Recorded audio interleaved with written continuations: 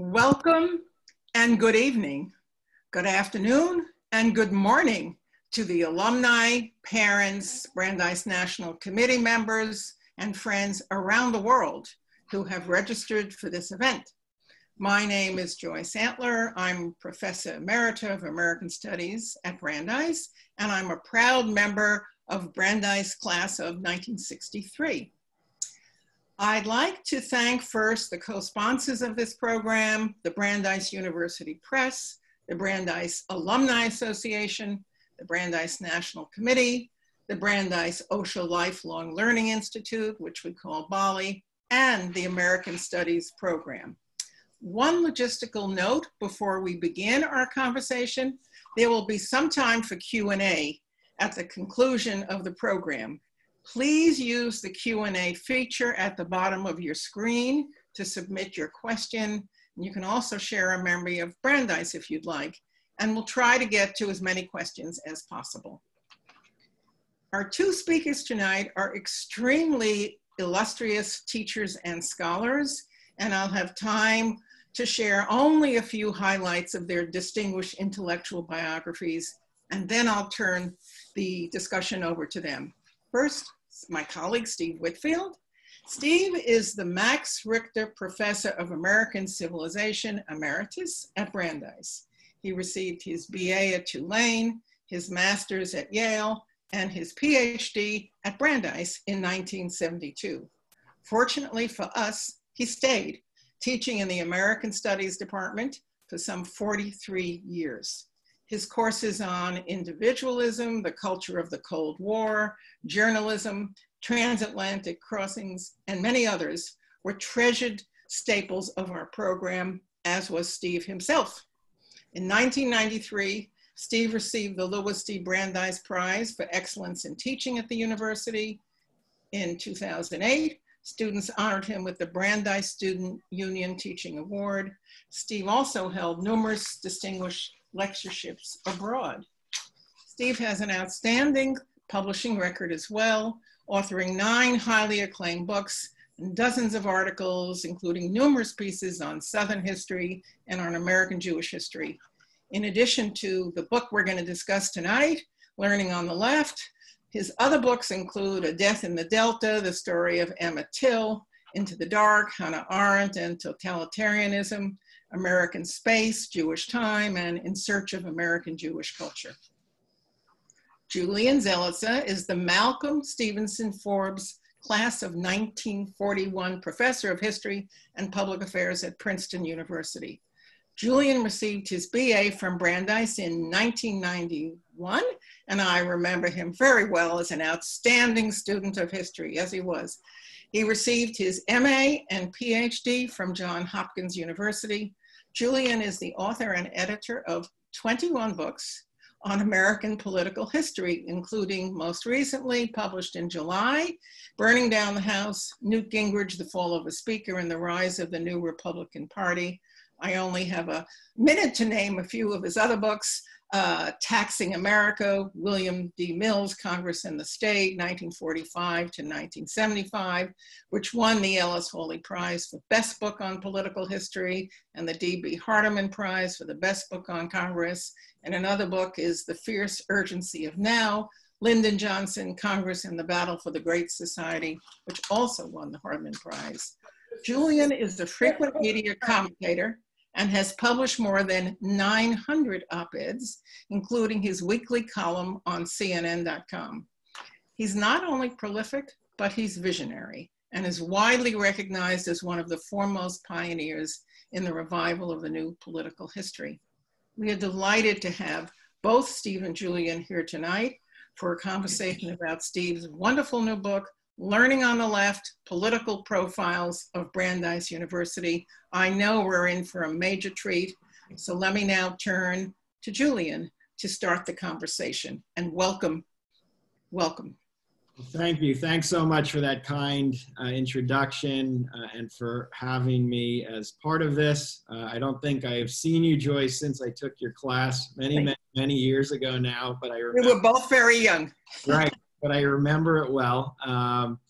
And it's really a privilege to talk about Steve's new book. it's also terrific. Not only are you a great scholar, but you loomed large at the university. And this book in particular, you found an interesting way to write the history of an institution, which is not always easy. That really has great substance, great stories, and a great argument to tell about the importance of this university. I'll just, before jumping into this, my experience at Brandeis was tremendously important in my career. And there were many parts of being there that I remember well. But one of them was learning about the liberal and progressive tradition in American history. It was certainly integral still to the student culture and certainly to the curriculum. So when you sent me this invitation, I couldn't resist, especially after having a chance to see the book. So thank you for having me. And maybe we can just start for everyone with the basic question of why you decided to write the book, how this project came together. Yeah, thank you, Julian. And again, I'm grateful. I share that gratitude with Joyce and the sponsors that you're participating in this conversation. The book has a kind of genesis, perhaps quite fittingly, with a readings course that I had with Rachel LeBeau of the class of 2004.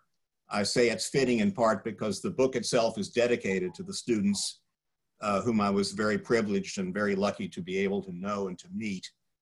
And therefore, the book has its origin really in an independent study in which Rachel and I basically looked at printed works that dealt with Brandeis, how it was portrayed.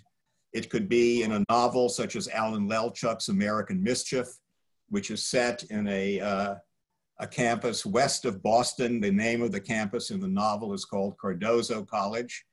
We looked at Abe Sacker's memoir, A Host at Last, which is the most indispensable book, I think, on the early years of Brandeis University.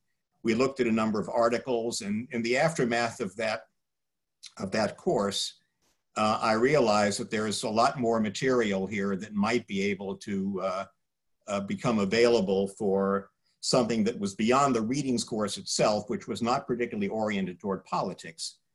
But I realized that if there's anything that could be said to be distinctive about Brandeis, and there are other ways in which it can be considered, it's exactly what you referred to in your own opening remarks, Julian, which is to say it needed to be embedded within the liberal tradition, its particular pluses and minuses, its particular changes and revisions over time. And I think that that is an angle that nobody had really considered. And the hypothesis that I started with was that Brandeis, in terms of its faculty and its alumni, whether they were activists, whether they were writers, whether they were thinkers, really played a very disproportionate role in American civic life. So that was the impetus, and that's the thesis of the book itself. And I want to move into some specific people who you write about, but I know many people watching know this, but I'll still ask it anyway. Can you just kind of briefly remind us of the origins of Brandeis University and what its founding mission was in the early decade or so? Yeah, of course, it started, as all the alumni know, it started in 1948, of course, in the aftermath of the Second World War, in the aftermath of the Holocaust. And it was designed in part as a place of refuge in an era in which anti-Semitism was in all sorts of ways taken for granted. It was designed as a place where faculty, including refugees from the Third Reich, could have a place in academe, a place where students who were Jews, but who were ambitious and able and qualified and promising, might not be able to get places at the most prestigious and most competitive institutions of higher learning. So it began, in a sense, as a kind of resistance to the very forces of discrimination and prejudice against which liberalism was intended to oppose. So its beginnings really are within the broader context, ideological context of the left, of progressivism more broadly. And it was intended really to be a kind of rebuttal to all those barriers of discrimination and prejudice that existed primarily in academia in the 1940s and certainly much earlier. Do you think, just to pick up on that, the relationship between anti-Semitism, especially in the aftermath of World War II, and an attachment or nurturing of progressive ideas, was this this is an important relationship? It's not always recognized, I think. Yeah, it's in an odd way, I think it was taken for granted that if you thought that there was something about anti-Semitism that needed to be remedied and resisted, you were almost always going to be on the left. Anti-Semitism was then believed to be simply an expression of privilege, of hierarchical or ancestral power. And therefore, those who wish to oppose prejudice, not, of course, only confined to anti-Semitism, were, I would say, almost always within the, broadly speaking, the progressive or liberal tradition. And it was basically taken for granted. I mean, the typical speakers who came to Brandeis, the typical commencement speakers, were almost always liberal Democrats well into 2 decades later. And it was something that was simply a kind of common assumption that was related very much to the mission of the university itself. So this was something self-conscious with the administration. And I mean, was it, we are not only a secular Jewish university, but also one that will be committed to this set of political ideas? I mean, is that the sense you got from the history? Well, it's tricky. I think Abram Sacker himself was not politically particularly well-defined. I think he was certainly, broadly speaking, liberal. It came to students doing much of in the form of off-campus opposition to the violation of civil rights.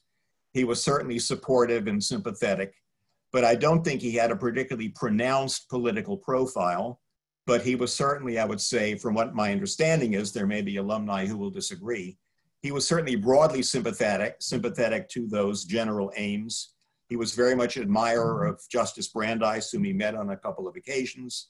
In that sense, I believe the atmosphere, the ethos, even if it was not rendered explicit, was certainly within that, broadly speaking, that liberal tradition. And so then you develop a book revolving around people at the university, and that's the structure, different personalities who are here.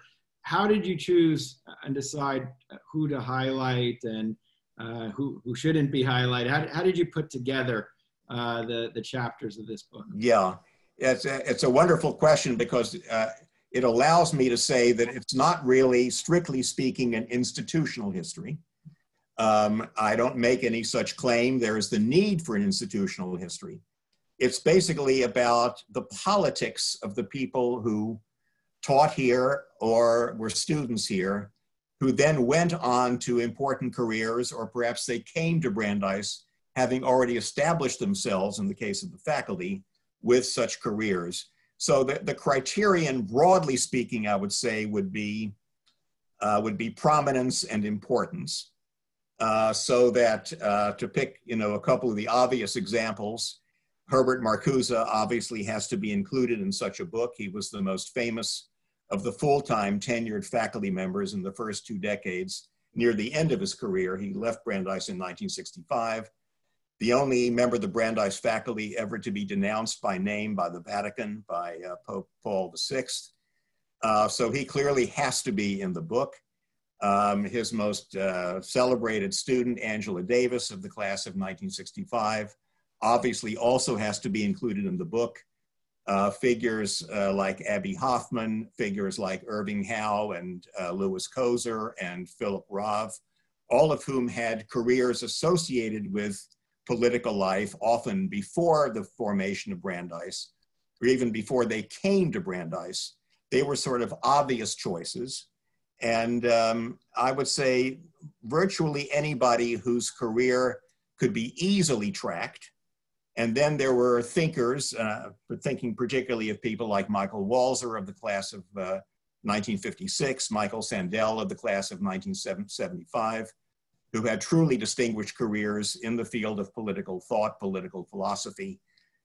Many of these choices, it seems to me, were obvious and wrote themselves into the book that I wrote. And Marcuse, for everyone, kind of who was he and what was his story at Brandeis? Yeah, well, this was a remarkable story because he was basically unknown till he came to Brandeis. He was among the figures in the Frankfurt School, the School of Critical Theory, that sought to revive Marxism in the wake of the view that the labor movement had failed in its particular historical scenario, and that other efforts had to be found in order to radically transform Western industrialized society. So he was a key thinker in that, but he also drew upon Freudian theory, most famously in his 1955 book, Eros and Civilization, in my view, his best book, but then became famous for One-Dimensional Man in 1964, which made him an international figure, so that, for example, radical students in Rome would carry placards that said Marx, Mao, Marcuse. And there's been never a Brandeis faculty member full-time that ever had that particular sort of recognition. He leaves in 1965 to go to the University of California, San Diego. His scholarly career is over by then. And the radical movement itself was to crest only a few years later, and then his own reputation would begin to sink. But he was certainly a very significant figure, and by all evidence that I was researching, was also able to have a tremendous impact as a teacher. And any number of students have testified to the sobriety, the dignity, and the intellectual power that he was able to convey. Another figure who looms large in the book is Eleanor Roosevelt. Yes. Tell us about her time. Yeah, Eleanor Roosevelt probably deserves to be credited for putting Brandeis University on the map in the way that nobody else did. The first woman to serve on the Brandeis Board of Trustees, the most admired woman in the world in the final years of her life, according to the Gallup poll, somebody who had a genuine appreciation for the mission of Brandeis in terms of its liberalism. She was, of course, while First Lady and then after her husband's death, was an iconic figure in the Democratic Party and in the fate of American liberalism.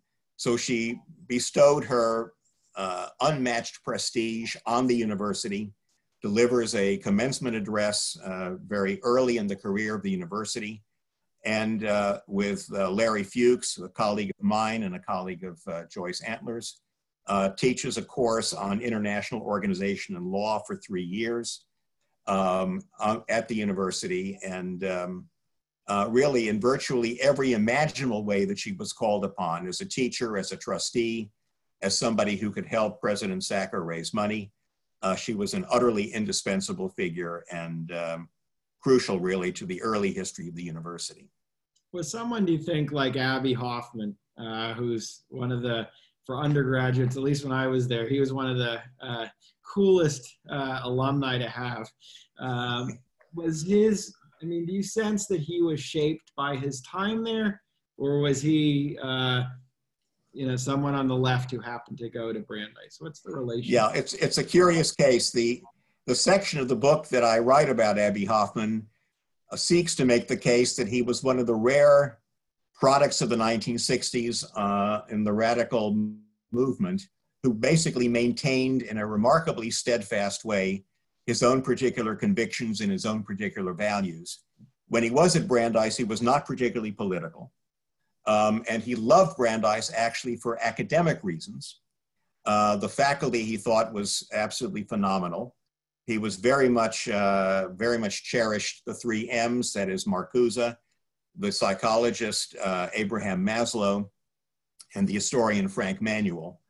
And Abbie Hoffman's autobiography, which is called Soon to be a Measure Motion Picture, pays a wonderfully glowing tribute to his undergraduate experience, basically on academic terms, before he later turns into the political figure that he became.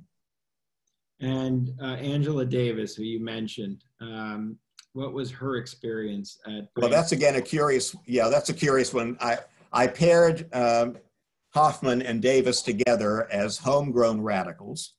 Davis, although she came from a left-wing background in Birmingham, was not particularly political as I understand it during her years at Brandeis. She graduated in 1965. I should add here a little bit parenthetically, Julian, as I know you noticed, that I kept myself entirely out of the book, although I've learned certain things from faculty members and from former students that I think shaped some of the interpretations. And Murray Sachs, whose field was French literature, told me that Angela Davis was the best student in French literature whom he ever knew. So her career was, in that sense, something that was post-Brandeis in terms of her own move toward the Black Panthers, toward the Communist Party. All of that is after Brandeis itself. But when she spoke at the Brandeis campus, she returned here about 4 years ago. She did pay tribute to what she learned at Brandeis. And is there a figure that you wrote about who stood out to you as someone maybe you didn't know as much about, or you hadn't treated as seriously just in your knowledge, that as a result of writing the book really now a more important player? Yeah, it's a great question, because the word learning in the title is also a kind of hint as to how much the author learned.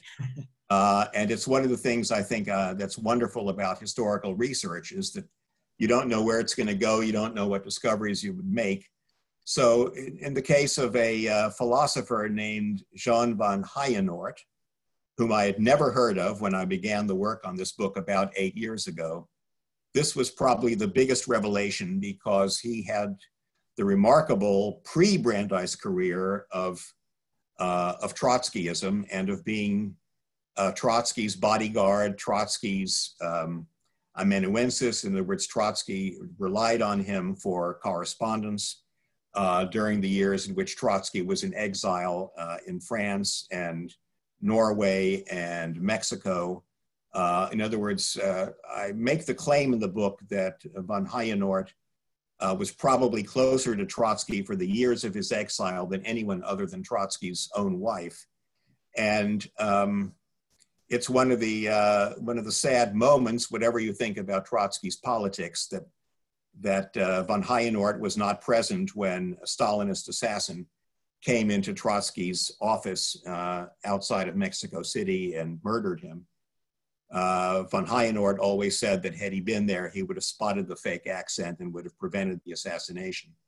So he had an amazingly interesting and very dangerous career within the Trotskyist movement. And then afterwards, and with the eclipse of the prestige of Marxism, converted himself into an important figure in the field of mathematical logic. And that is what he taught at Brandeis. And it was fascinating for me to discover that particular career. Again, one of the reasons why the book seeks to make the claim that Brandeis was really unusual in a way that one could not imagine any other college or university being. And for those of us who study liberalism and the left, we know it's not a unified movement. There's tons of tensions. It's evolved over time, such as in the 60s. How does it change at Brandeis? I mean, do you see those kinds of points of tension? Do you see an evolution that happens in what it means to be of the left? Yeah, this is a question to which I know that I will not be able to give justice to. But the claim in the book, and the claim that can only be argued forcefully in a different kind of setting, would basically be this: that liberalism in 1948, when the university was founded, was based upon the principle that you have to judge people only as individuals. And you should not judge them really by any other criterion but their own personal gifts, their own personal promise. And in the book, particularly in the second chapter, I try to lay out why that version of liberalism was so important. Because when you look at the ways in which talented and promising Jewish academics were recommended for jobs or for graduate school. Often the recommenders, in order to do the candidates a favor, would say, well, this candidate is Jewish, but he does not have the traits that you associate with the Jewish people, evidently negative traits. So when you looked at the letters of recommendation, for example, for Abe Maslow in psychology or for Cyrus Gordon in Mediterranean studies, the point was that they are, although they are Jews, they are not like other Jews. They don't have those particular disagreeable traits and therefore judge them as individuals. So that's the context under which liberalism to make that claim. Brandeis, of course, insists, Brandeis insists that there will be no criterion other than individual merit in order to judge candidates for admission or for hiring on the faculty. That is, we do not discriminate on the basis of race, religion, gender, etc. So that was the definition of liberalism basically until the 1960s, when things change. At Brandeis, the change takes place with the takeover by Black students of Ford Hall in January of 1969, with, among other claims, that particularly that Black faculty should be hired to teach Black studies, that scholarships should be given specifically to Black students.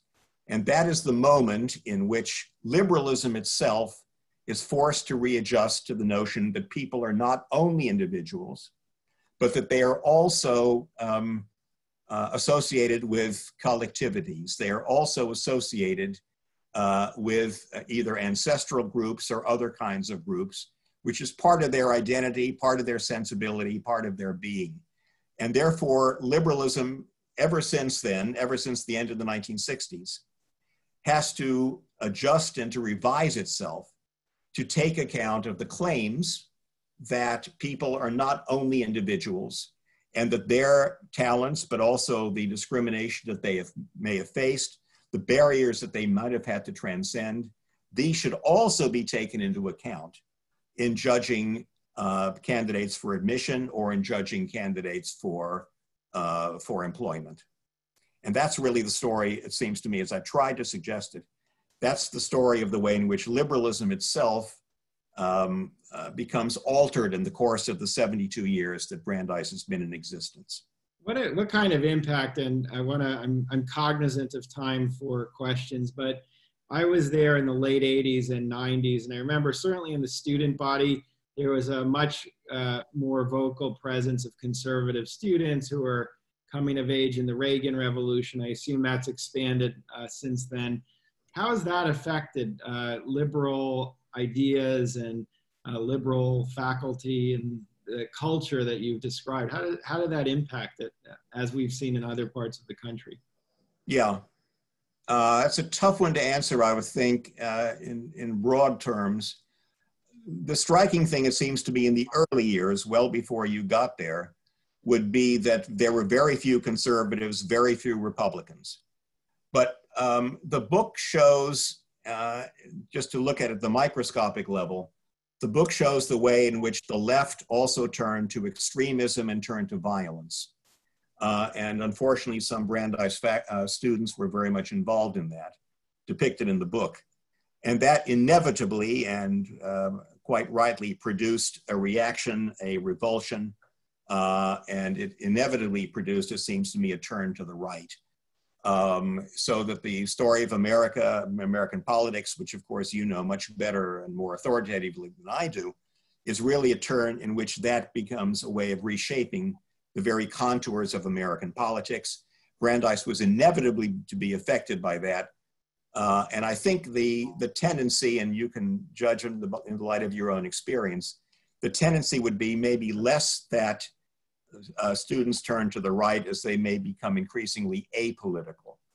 So I don't think there was a notably emphatic conservatism near the end of the 20th century, so much as there's an important conservative component, but there's also something in which students are interested in other things besides the politics that I think generated so much excitement in the early years.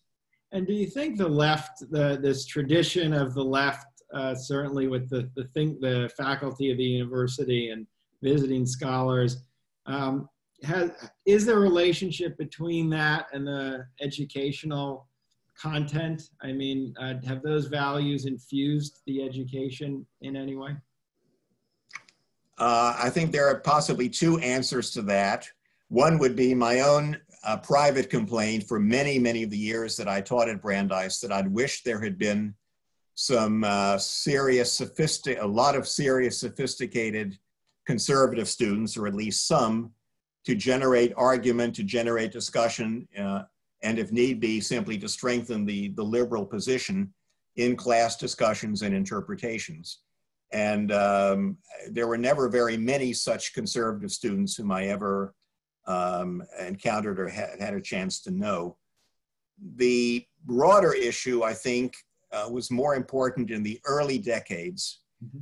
I think the progressive tradition, the liberal tradition, was resisting against the culture of the Cold War, resisting against much of the conservatism of the Eisenhower years, the threat that McCarthyism, of course, posed.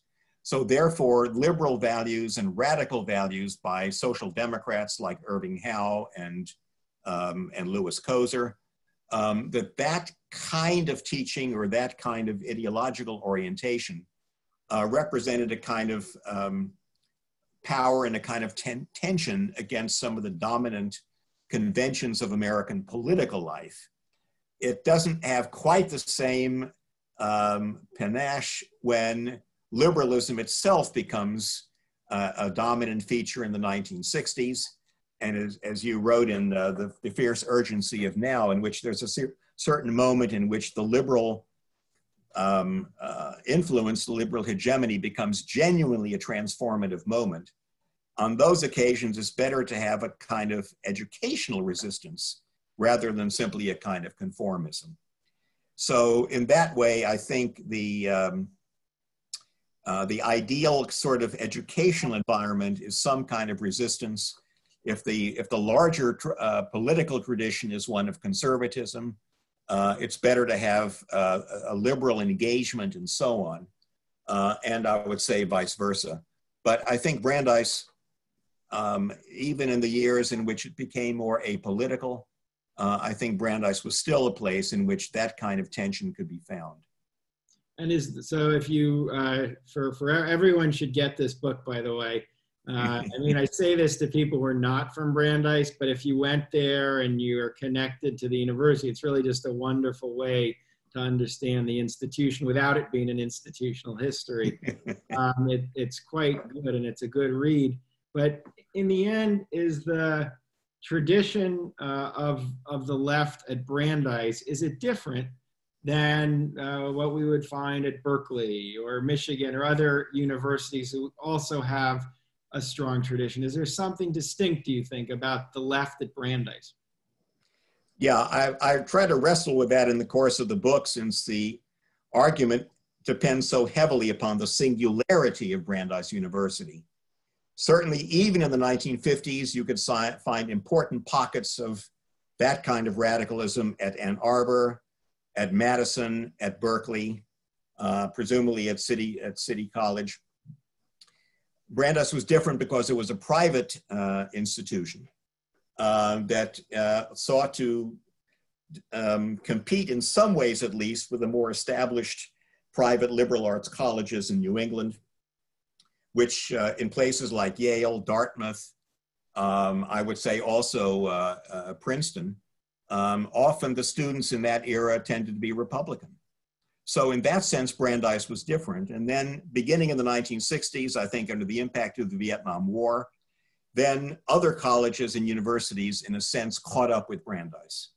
So that now Brandeis politically, I'm not arguing in any other way, but that politically Brandeis doesn't differentiate itself all that strikingly from other sorts of particularly liberal arts colleges and many of the state universities.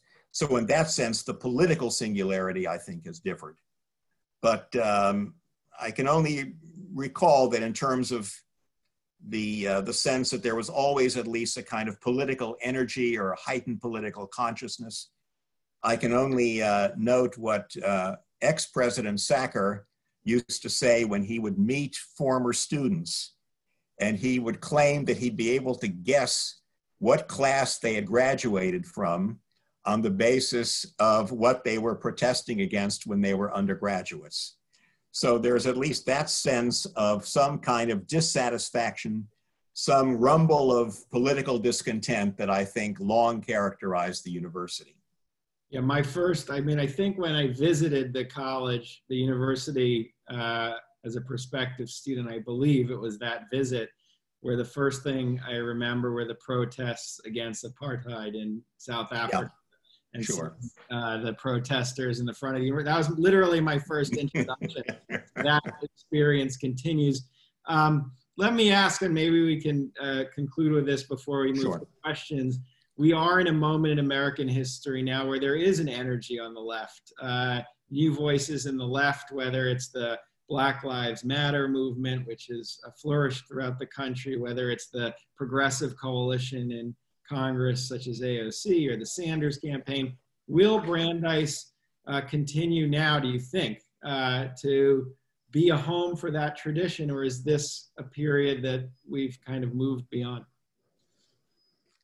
I'm tempted to answer that, as Joyce introduced me, that I'm an historian and not a prophet.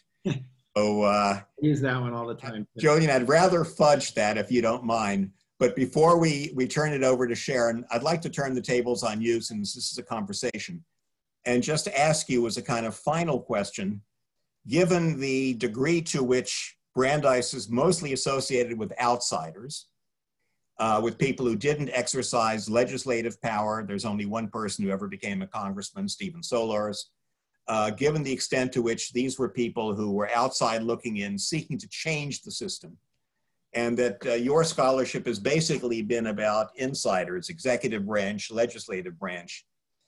Do you have any thoughts about the way in which those sorts of outsiders really altered the trajectory of what was going on inside the Beltway in ways that can be identified? Absolutely. I mean, and this is something over the course of my career I've been more interested in. And in some ways, I think it dates back to some of my education at Brandeis. The book on the Great Society is really a lot about the impact the civil rights movement had on shaking a status quo that didn't want to deal with civil rights or wanted to punt and wait on dealing with civil rights legislation. And movement activists who were seen as quite radical and certainly outside politics were able ultimately to put enough pressure on the system to produce legislation in the mid-60s. I'm right now writing a book that I'm finishing about Abraham Joshua Heschel, the rabbi who in the 60s became a civil rights activist, an anti-war activist. And it's been fascinating to see how he and a group of fellow preachers in the late 60s were part of an anti-war movement that didn't end the war right away, but certainly changed the tenor and the temperature of Washington as the 60s progressed. And the war, which started as something that was very popular by the late 60s, is not. And you could see how, even a rabbi at the Jewish Theological Seminary, and I'm the son of a rabbi, so I can say that, could have an impact. So I believe activists matter, and I believe intellectually too. I do think the intellectuals who were part of the left had the ear of the mainstream liberal establishment. Often it's tension, but that tension often produced kind of movement in certain directions on issues like climate change or race relations. So I think the left has been extraordinarily important in the mainstream liberal tradition and in Washington, D.C. That's a nice affirmative note to turn it over to Sharon. Thanks, Julian. Hey, pleasure. Thank you, Steve. Thank you, Julian. There are many questions in the Q&A, so we'll get to as many of them as we can. The first one, can you address labels of progressive and liberal in so much as these are now being couched as, quote, socialist and as a dirty word in today's polarized climate? can you elucidate in the context of modern progressive ideals? And is there hope that these are in fact, quote, American ideals? Is that directed at me? Whichever one of you would like to take that one. I'll take it very quickly, at least within the confines of the book called Learning on the Left. It's basically about liberalism, which is defined, broadly speaking, within the immediate historical context of the 1940s and beyond, as a commitment to civil rights, a commitment to civil liberties, a commitment to international organizations such as the United Nations, often an effort to limit the power of corporations, often an expression of support and sympathy for the labor movement. That is what liberalism generally meant in the era of, let's say, the first roughly 2 decades of Brandeis University, which also included on its faculty and in its student body people who were to the left, associated with social democracy or socialism, and they had no hesitation about using that word, often with the qualification, of course, that it meant social democracy, not Bolshevism, not communism, not Trotskyism, later not Maoism, and so on. So if you allow the broader term left to include both radicalism and liberalism, it seems to me it's fairly clear. It becomes a bit more muddled over issues of foreign policy. But I think that in historical context, it's generally something that can, in which particular political figures can be identified in terms of whether they are liberal, which I use as basically a synonym for progressive, or whether they can be defined as social democrats. So in the immediate context, when you look at actual political figures and political thinkers, it's not that difficult to identify people who satisfy those definitions.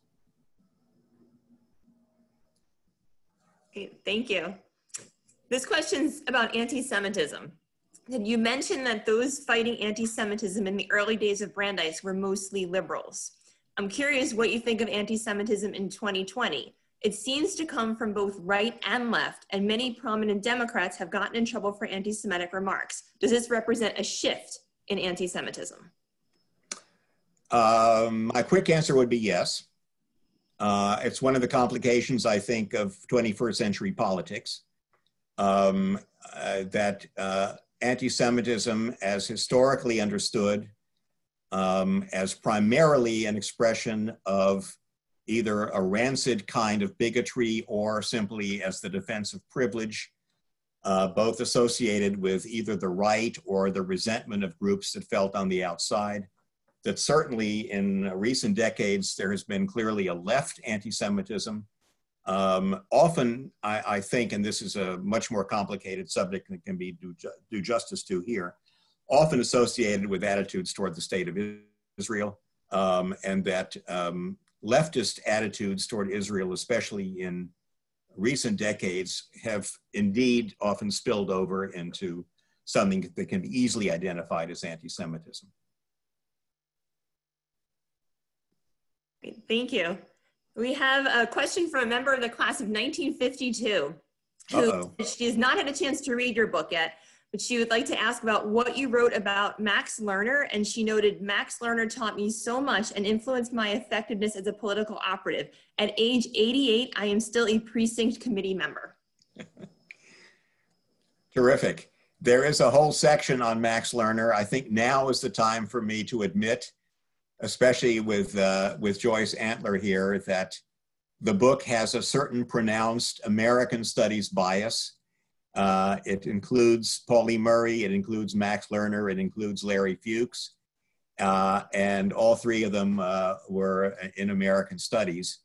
And Max Lerner was a dominant figure in Brandeis University in the early years. He was a remarkable talent scout. It was he who brought people like Louis Koser and Philip Reif to Brandeis University. He did not care particularly about formal credentials. He was a person of extraordinary wide range and versatility. The sort of teacher, the sort of lecturer who was able, and perhaps the member of the class of '52 can confirm this, who even when speaking to a room of 200 students, each of those students would feel that he or she was being addressed directly by Max Lerner. His career at Brandeis was the most important academic part of his life. He retired in effect in the early 1970s from Brandeis, having basically taught the last few years half-time. And his record at Brandeis was in some ways unmatched, while at the same time having an important career in journalism as a columnist for the New York Post and for in syndication. Great, thank you. A question about Albert Einstein. How does your book discuss Einstein's involvement in Brandeis, although he disassociated himself from Brandeis before its actual founding? Yeah, Einstein plays an important role. I mean, Brandeis relied upon not only the extraordinary prestige of Eleanor Roosevelt in the 1950s, but in the 1940s upon Albert Einstein, the world's most famous scientist, who was well aware of anti-Semitism, having come from Germany, struck by the degree to which there was an academic anti-Semitism in the US, was very, very supportive of Brandeis University at the very, very beginning. And then it got very, very touchy because Einstein was a man of the left who felt that, that Brandeis was already at the beginning to move in a direction of a certain degree of complacency. The fuller account can be found, I believe, in my book, as well as in a number of other books, including books about Einstein. But his breakup with the university was abrupt, complete. He refused to even consider accepting an honorary degree, wanted nothing further to do with the university, but he was indeed with the founders at the very beginning. Great, thank you. Brandeis has often been labeled a, quote, radical university. Would you agree with that label? And do you think that label has helped or hurt the university? The second part is easy. It has certainly hurt. The first part is, I would say, untrue. We have certainly produced radicals, and we have certainly produced figures who were even associated with violence. We had 4 people, students or former students who made the FBI most wanted list or its equivalent, all of whom incidentally were women. But they are unrepresentative of the university, as I tried to suggest earlier in our conversation with Julian, which is to say Brandeis, broadly speaking, is endowed with a liberal ethos that can feel pressure from the left, pressure from radicalism.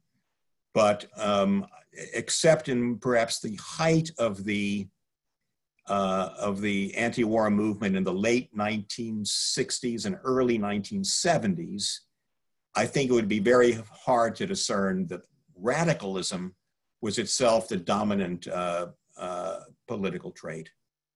Yeah, I mean, if I could jump in on that, and there was an earlier question about socialism as a label for the left, and you know, it's a political, it's a form of political rhetoric that's often used to dismiss a lot of what the left is or liberal ideas, even when it's not socialist. I think you can think of that with that characterization of Brandeis. I mean, this university, as Steve has talked about, has a tradition of mainstream liberalism like Eleanor Roosevelt. It has a tradition of leftist politics, and it has a tradition of faculty who are not part of this. I mean, you're highlighting those faculty, but there's a wide range. But at some level, it's natural. This is a university created with not just outsiders, but the perception that it would be a home to those who are not allowed elsewhere. So it's natural that you will nurture a culture and a faculty that at some level pursue those values. That's different than radical. You know, even in the late 60s, you could argue the radicals were the ones conducting the war rather than the ones protesting it. And so I think I tend to shy away from using that label. I think the university has a much kind of richer tradition than that. And the tradition of the left isn't always the tradition of the radical as it's probably thought of. Great, thank you. There's a couple of questions in here about Louis Koser and asking for more information. Louis Koser was a professor of sociology at Brandeis, the first sociologist whom Brandeis hired, a refugee from Nazi Germany, who in 1954, with his friend Irving Howe, founded the journal of social democratic thought called Dissent, which is now the longest running, the most enduring journal of social democratic thought, or at least democratic radical thought in the English-speaking world. It's been around ever since 1954. And Koser and Howe got the idea while they were at Brandeis. They wanted to figure out, given the eclipse of the Marxist tradition, they wanted to figure out what is still viable in the definition of democratic socialism that could be defined largely in terms of the kinds of comrades that one wants to have in fights in behalf of social justice, fights in behalf of the labor movement, fights in behalf of civil rights and civil liberties, especially during the era of McCarthyism. So Koser played an important role in the Department of Sociology, an important role in American intellectual and political life with his friend Irving Howe. And Koser also nourished and encouraged and supported Michael Walzer when he was still an undergraduate. Walzer would later become an editor and a co-editor of Dissent magazine itself. And in that sense, Koser was among the key figures in the early years of Brandeis, had various sorts of conflicts with President Sacker. Koser's most famous book was his first, called The Function of Social Conflict. And in a sense, he embodied that in many of his struggles with the Brandeis administration. Thank you. Question from a member of the class of '97. He says, listening to Professor Whitfield, one of my favorite professors, brought me right back to my days at Brandeis. I credit Brandeis with my passion for engaging in political and advocacy campaigns, and I am a proud liberal activist. My question, are you seeing any similarities between the 1960s on campus with the current political climate on campus? I'm going to have to duck that, although I appreciate the praise. I'm glad you're still an activist and an idealist. I've been retired since December of 2016 from teaching. I don't really feel qualified to comment now. I'm sorry. I'm going to jump in. I'm not for Brandeis, not there now, but I do think there's some comparison to be made. I think certainly at Princeton, there's a lot of students who are raising some, not just questions about, is a university too conservative or not, but challenging, assumptions we have, questions about how buildings or programs should be named, raising questions about the nature of the faculty and the curriculum, and asking student-based questions. I mean, kind of a leftist critique of the culture that students are engaged in. And that was an important part of the 60s. It wasn't simply the anti-war movement, and it wasn't simply civil rights. It was also, what should the university look like? And I don't know, I think there's a lot of that going on right now in the country. It often makes older faculty uncomfortable. And that's probably a good thing, because that means the students are actually raising the kinds of questions that we as faculty ask them to do. So I think there's some interesting comparisons, even if the issues, some of them are different. Obviously others, including racial justice, are now sweeping universities as they did in the 60s. Thank you. Another question, what was the administration and board of trustees self-conscious about fostering the activism and scholarship that you write about? And if so, what steps did the leadership take to bring about this agenda? That's a great question. It's also very difficult to answer because we're talking here about decade after decade in which the composition of the administration, the composition of the Board of Trustees was always undergoing change and alteration. You'd have to look at things that were much more specific. The tricky part here, although it's a wonderful question, is that the book that I wrote is very specific in wanting to deal only with the political life of the university, but not even specifically of the university so much as the people who had careers off campus, that it's a kind of extracurricular work rather than something that looks at campus issues as such. But even within that morning, I would say it would depend. A trustee like Eleanor Roosevelt, when she spoke, gave the first commencement address to a graduating class, she, which had been in 1952, she was obviously advocating a life of what she called adventure, which would have been political idealism and political activism. Brandeis University had on its board of trustees somebody like Hubert Humphrey, who at least in his early careers in domestic politics was an extraordinary force for civil rights and for human rights. Stephen Solars was on the board of trustees, a genuinely committed congressman who had much to do with the opposition and the overthrow of tyranny in places like the Philippines. So it's very, very hard to say. You'd have to look also at particular administrations. I mentioned that Sacker was, broadly speaking, I would say, as I understand it, I can be corrected here, broadly speaking, sympathetic to at least off-campus activities, broadly speaking, that were aiming at promotion of social justice. The first president who was to really make social justice an explicit part of the Brandeis mission was Yehuda Reinhardt's, to whom I am personally very, very indebted to his own support for this book. That's relatively late in the career of Brandeis University, but I think that Yehuda was expressing something that at least was implicit in much of the support, much of the encouragement that the administration broadly gave.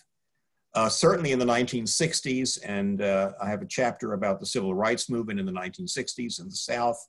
Certainly this was something for which there was as close to universal support, faculty, students, administration, as one could imagine, in the struggle against Jim Crow and against white supremacy in the South.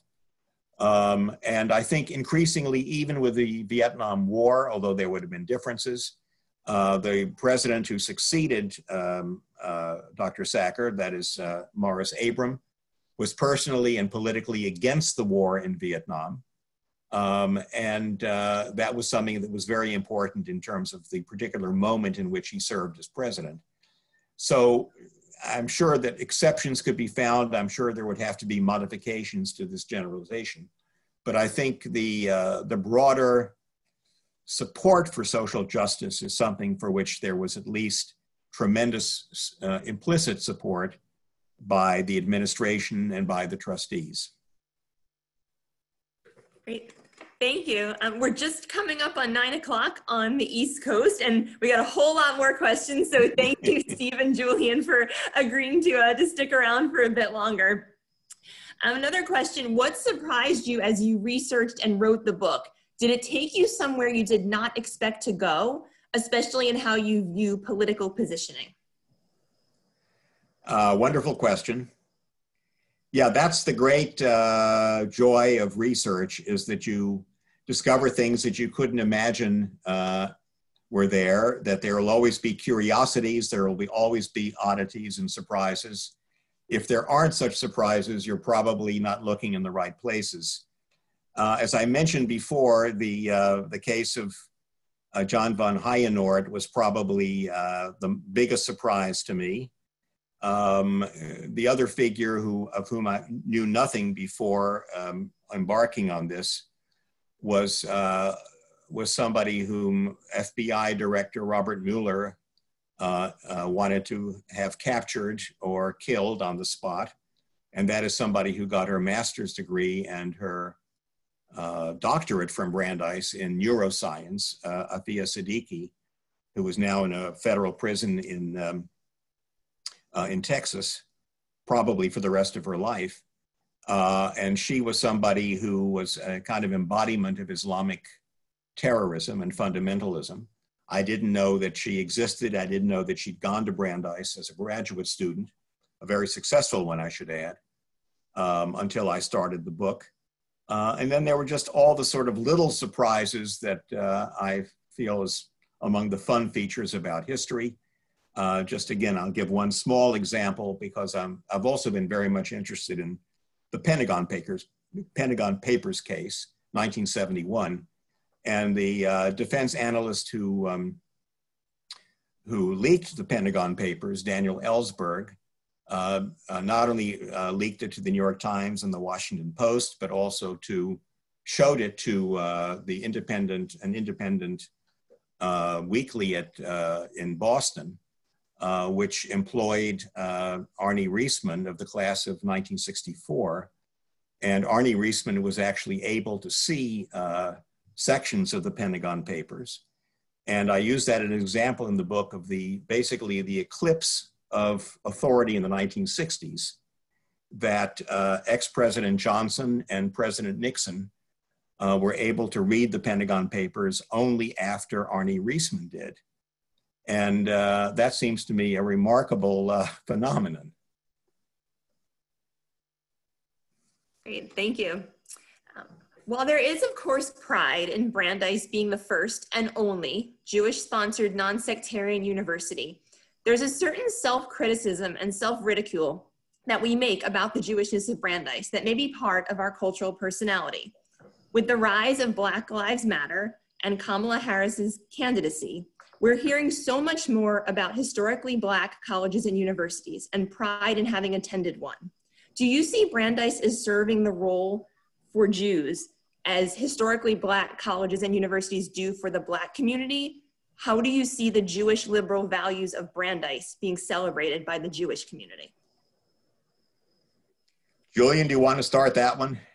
Yeah, I mean, look, I would say these are two very different experiences, and I would be cautious to kind of compare these as equivalents. And obviously the history of racial injustice and inequality runs very, very deep in our country and continues through this day, whereas the history of anti-Semitism has a different dynamic and trajectory.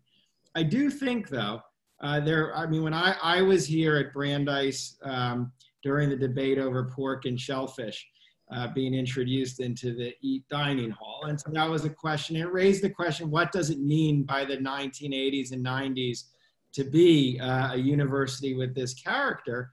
I think this liberal tradition, as it came out of kind of Jewish culture, Jewish theology, it's an important tradition. It's not the only tradition. There's a lot of very conservative Jews, but it is a tradition that has lost some of its place in American history. And I think the value of a book like this and the value of remembering that that tradition took form here in an intellectual space, it is important in terms of how the university is distinct. Obviously, American Jews, even with renewed anti-Semitism, still live with pretty good conditions in this day and age and don't face the same kind of discrimination, nor do they still need the same kind of institutional base that you have certainly in other communities.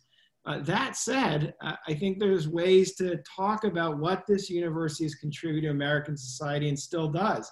And this liberal tradition is very important, I think, in American Judaism. And this is a university that is, you know, its emphasis on this at some level. And it's a great thing about Brandeis. Even a conservative can appreciate this, and it helps fill out what does it mean to be a secular Jewish university in the post-World War II period as anti-Semitism fades to some extent. This is one answer.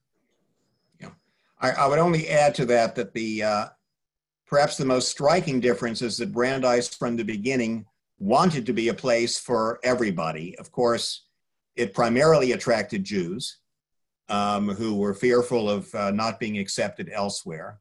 But from the beginning, there was the sense that this was a place that everybody could be at home, where there was not supposed to be any racial discrimination and not just the absence of anti-Semitism.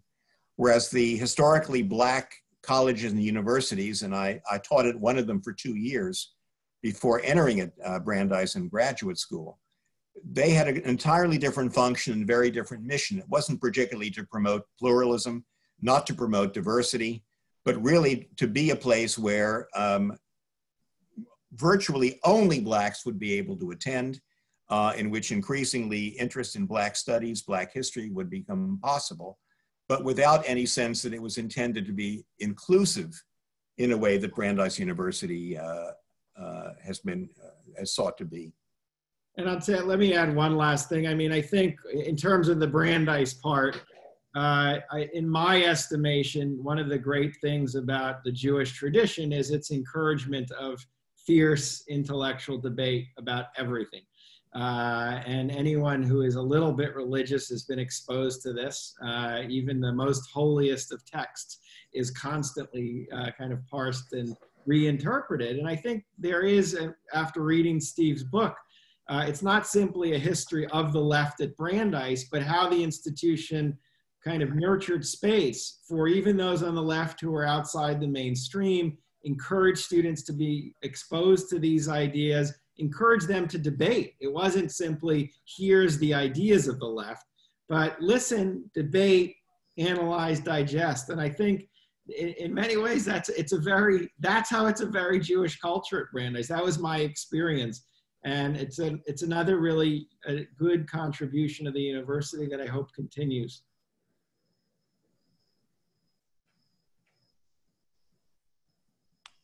Thank you. I think we have time for 2 more questions. So this one, can you please talk a bit more about Pauli Murray and impact on Brandeis? Yes, Pauli Murray had among the most extraordinary careers of anybody that is described in the book. She was from Durham, North Carolina. She was only part Black. She was part white, part Native American. Her sexual identity was ambiguous for much of her life. She always felt to be an outsider, but always felt, as she remarked in her motto, whenever somebody tries to keep me out, I want to enlarge the circle that will include me in. Very gifted as an attorney, did an important compilation of Jim Crow laws that Thurgood Marshall relied on and had multiple copies in his office at the NAACP Legal Defense and Education Fund. Her first full-time academic job, and it turned out to be her only full-time academic job, was at Brandeis beginning in 1968. She left in 1973.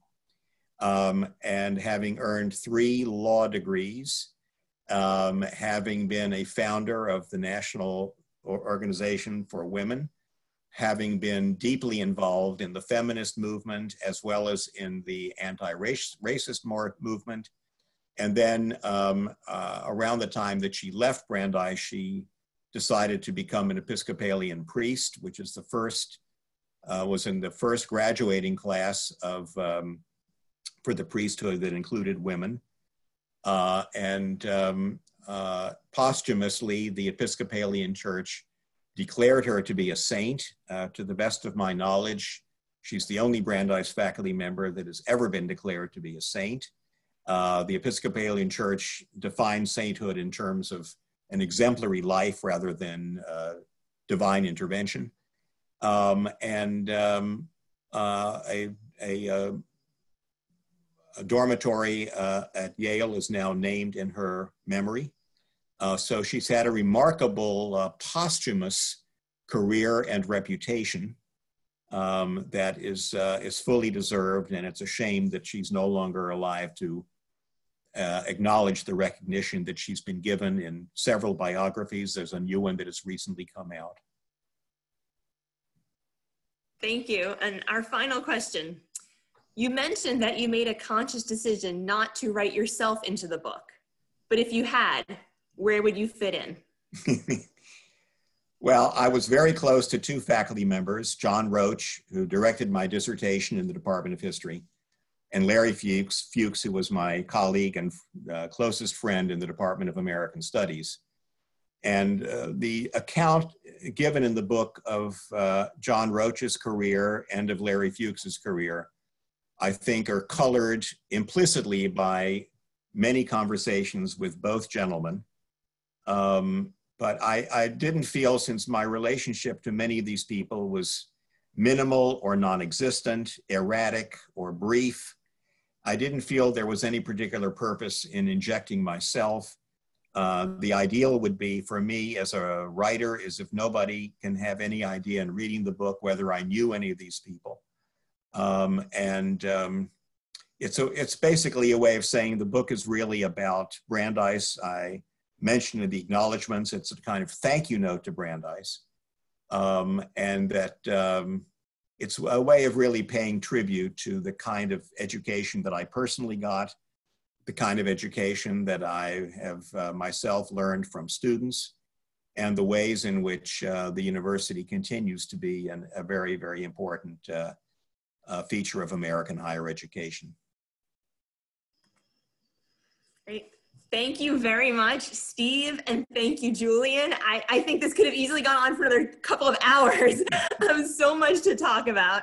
And thanks to everyone for joining us tonight. We will be sharing a recording of this in approximately a week. In the meantime, if you'd like to purchase a copy of the book, you can go to the Brandeis University Press website, which is brandeis.edu/press. We hope to see you at other upcoming events. Continue to check your email, look at our website and at social media. Thank you again for joining us. And to our fellow Brandeisians in the Western states and along the West Coast, we're thinking of you, and stay safe. From those of us on the East Coast, have a good night. Thank you.